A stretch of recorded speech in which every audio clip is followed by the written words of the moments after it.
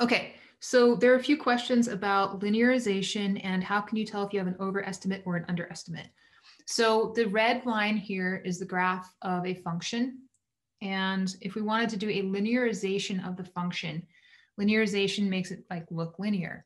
So that's basically a tangent line. So if we draw a tangent line, the reason linearization works is if I zoom in enough, I can get to the point where the curve looks like a straight line. I'd have to zoom in a little bit more here because I can still see a difference between the curve and the tangent line. But if I zoom in enough, eventually I get to the point where I can't really tell a difference between the function and its tangent line. So the line looks linear. That's the idea behind linearization. Okay, so you zoom in enough and the tangent line becomes indistinguishable from the secant line. Or if x is close enough to your base point, in this case, the base point is 1. If x is close enough to 1, then I can't tell the difference between my tangent line and the function. And so if I need to evaluate the function, I might as well just evaluate it by using the tangent line instead of the function. So if x is close enough to a, then if x is close enough to a, then sine of x is close enough to the tangent line. So if I need to evaluate sine of x, sine of some number, I might as well plug that number into the tangent line instead of sine because it's really easy to plug into a tangent line. You only have multiplication and division or addition to worry about. The refresher on how to get the equation of a tangent line is right here. You have your base point, which is a specific x value. You calculate the derivative and you plug that specific value into the derivative. This thing right here is the slope. This needs to be a number, not an expression with an x or a y in it. It just needs to be a number. Then you have the letter x that stays as a letter, minus a. The a again is a number. And f of a is the output that's corresponding to your base point. Again, a number. And all of this is equal to y. Okay?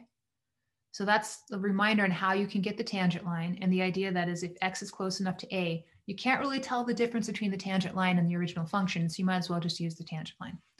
Now we've got a question about, let me find the chat window. If you have other questions, let me know on this topic. And then the next question was, how do you know if you have an overestimate or an underestimate? So I'm going to move and look at different tangent lines. Okay, so I'm just changing that base point. It's making a new tangent line every step of the way. So right now, if I used a tangent line instead of the red function for a value close to -2, would I be overestimating or underestimating? Type over or under in the chat window. Is the tangent line smaller than the function or bigger than the function? The actual values. The red line would be the actual value. The purple line would be the approximation. Okay, so that's an underestimate. How about now? Is that same? Type same if it's still an underestimate. Type over, it's an overestimate.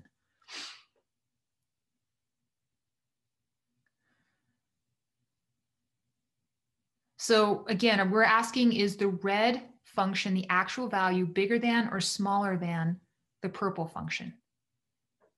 So this should still be an underestimate because the red function is on top of the purple function. Its y values are bigger.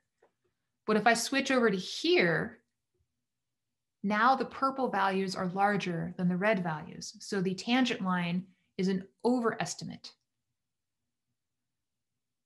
Okay, so if the tangent line is on top, then we're talking about an overestimate. If the tangent line is on bottom, then we're talking about an underestimate. What can we say about f? Like what characteristic of f kind of talks about when the tangent line is on top or bottom? Or just look at how the graph is shaped. And on the stretches where we have an underestimate versus an overestimate, what characteristic can you talk about f? Like what does f have that corresponds to the same intervals when the tangent line's on top versus when the tangent line's on bottom? So what's special about f? Yeah, we want to look at concavity, right? So if I have an underestimate, is my function concave up or concave down? Underestimate, the tangent line is under the curve. So is that function concave up or concave down? Yeah, so the function is concave up. And we could even talk about, using tangent lines to help us figure out if the tangent lines are under the function's concave up. If the tangent lines are over the function, then the function's concave down. So if the function's concave up, your tangent line approximation will be what? Overestimate or underestimate? If the function is concave up, your tangent lines are an underestimate or an overestimate. Good, underestimate. If the function's concave down, are the tangent lines an overestimate or an underestimate? So down corresponds to an overestimate. Okay, so you can either compute the exact value and compute the approximation, or you can look at the concavity and kind of predict whether you're going to have an overestimate or an underestimate. So when the concave up and concave down meet, or when a function switches from concave up to concave down, what's going on there with the over or underestimates? That's a great question. Where the concavity changes would be like right about there. On one side, the tangent line would be an underestimate. So like look at -1, we have an underestimate. But on the other side, look when x is equal to +1, we have an overestimate. So the concavity changes at 0 here. And on one side, the tangent line is underneath. On the other side, the tangent line is above. And that's actually called a point of inflection or an inflection point. We'll be talking about that next week. Taking a look at slide 8. What we're playing with is getting two base points, creating a secant line, and then is there another place where the tangent slope is equal to the secant slope? So that's kind of what we're playing with here. And if your function's continuous, it looks like you should be able to do this. If your function is got a sharp point though, it doesn't really work so well. So a lot of people said here, this is impossible to take our black line and make it have the same slope as the secant line. We've got this sharp cusp going on here. Okay. And here's a function where the, this one's really hard to read right now. I wonder if I can.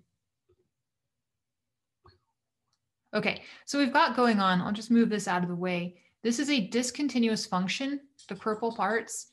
So the function jumps. So you've got the slope, and then just when you think you might be getting close, the function changes. So we're having a really hard time getting that purple or getting the black dot to match up with the, getting the black line to match the slope to the secant line. Okay, so this function has no sharp corners, but it has some jumps in it, some breaks and discontinuities. Okay, so the points need to be defined. So the function needs to be defined. We need continuity and we need differentiability. Okay, so differentiable and continuous. Those are the two big keys for the mean value theorem. So that's what we've got going on here. Okay, so anytime you have a function that is continuous on a closed interval and differentiable on an open interval, you are guaranteed, it's inevitable, there's no way around it, you are going to have, you can make a secant slope, and then you're going to be able to find a place where you can draw a tangent slope and have that tangent slope be the same as the secant slope. So the hypothesis is the if bits. So continuous on a closed interval and differentiable on the interior. So get the endpoints correct, okay? Because they actually do matter. So differentiable on the open interval means we don't care about the differentiability at the endpoints, but the continuity on a closed interval, we do care about the continuity of the endpoints. Okay, so if you have that, then you're guaranteed to find at least one place where the tangent line has the same slope as the secant line. So here's another way to kind of parse it out. So the if bits are very nicely positioned. Yeah, the interior is between the 2 points. So the interior is the same thing as an open interval. Interior is the same thing as open interval. Closed interval is like part 1 here. There's the closed brackets. Open interval is the A, B with the parentheses. The open interval means we don't include the endpoints. Okay, and a couple of ways to see this. The f of b minus f of a over b minus a, we should be getting good at thinking about that as slope. So slope of a secant line.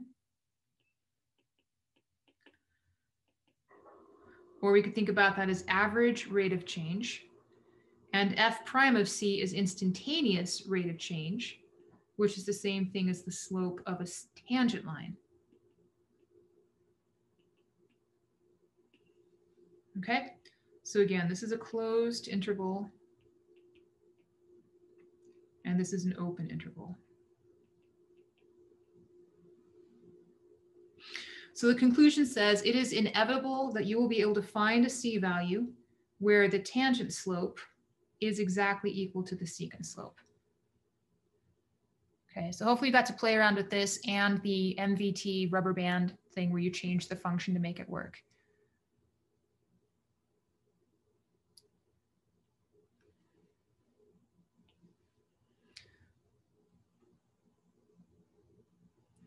Okay, so if you're using the mean value theorem, MVT, mean value theorem, you need to check the hypothesis pieces. So do we have continuity on the closed interval? Well, this is a parabola, so yes, we kind of get that for free. The differentiability, again, it's a parabola, we get that for free as well. Okay, so that means we've satisfied the hypothesis and we can dig into the conclusion. So if we need to find f of b minus f of a all over b minus a, right? That's just y2 minus y1 over x2 minus x1. That's just the slope formula. We would do, let's see, b is going to be 1, a is going to be 0. So if we plug 1 in, we're going to get 1 squared, which is 1 plus 2 minus 1. So that's going to be a 2. So f of 1 is equal to 2. So we can do 2 minus, if you plug in a 0, what do we get? Let me know in the chat window. What is f of 0? So we are on slide 16, or if you're on Zoom, you'll know what slide we're on. So if you're not watching Zoom, you're on Desmos, get to slide 16. Yeah, f of 0 is -1, and then we do 1 minus 0. So we get 2 plus 1, we get what, 3 for the slope? Is that what people were getting here? We have some -2s, we have some 3s. Ooh, it's a race. Who's going to win, 3 or -2? Oh, we have another 3 there. Got some 3s. Yeah, so the people who wrote -2, what do you think happened?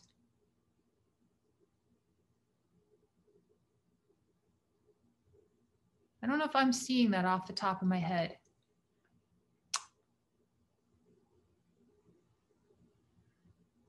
Okay, but hopefully you agree with the mathematics now and you can figure that out. Okay, so now what we want to do is we want to set 3 equal to f prime of whatever the base point is. So what is the base point here? The base point, we don't know. That's exactly what we're trying to find, right? F prime of c is going to be equal to 3. So first of all, let's compute f prime of x. So let me know in the chat window, what's the derivative of x? I guess you're all ahead of me, huh? In the chat window, what is f prime of x? Yeah, using the power rule, we just get 2x plus 2. So we say, when does 3 equal 2x plus 2? And so if we subtract 2 from both sides, we get 1 equals 2x. And so you get x equals 1/2. Is that how we did?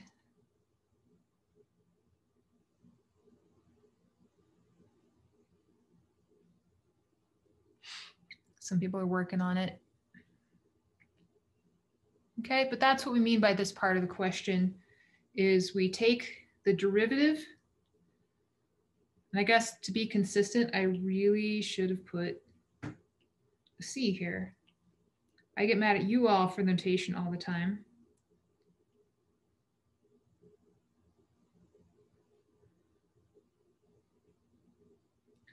I should make sure that I hold myself to the same standards. Questions on the slide, a Q, or give me a Y if you're ready to move on. Oh my goodness, I lied. It is 2:50. So you can go ahead and take off. The exit slip, this is the piece you need to do to get the participation points. I won't grade it before Friday morning at 6 a.m. So you're going to have to think hard about these. Okay.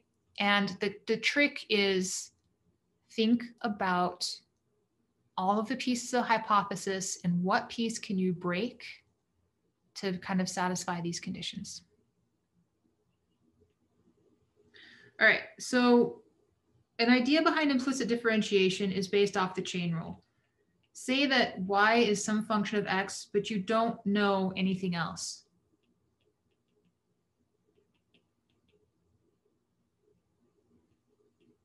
You don't have any more details. So if you're going to take the derivative of some function of y, say like cosine of y, well, you can take the derivative of cosine, which is negative sine. And remember the chain rule tells you that the derivative of f of g, in fact, I'm going to do my lazy thing here. The derivative of f of stuff is equal to the derivative of the outside function, so f prime, plug in stuff, multiply by the derivative of the stuff that was on the inside. So multiply by stuff prime. So here we're going to do minus sign of stuff times stuff prime. Well, what is stuff? So in this case, stuff was equal to y. Okay, and then what is the derivative of y with respect to x?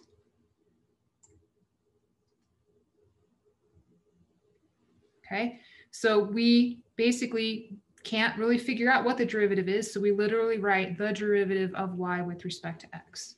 And that's basically the best we can do.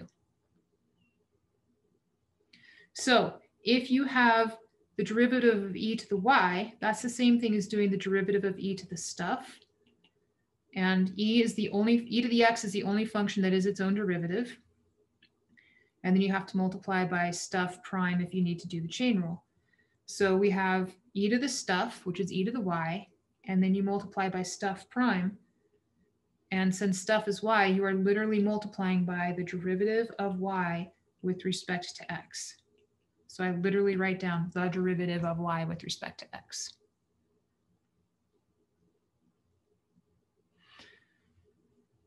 Okay, so Samantha, you wanted x e to the y?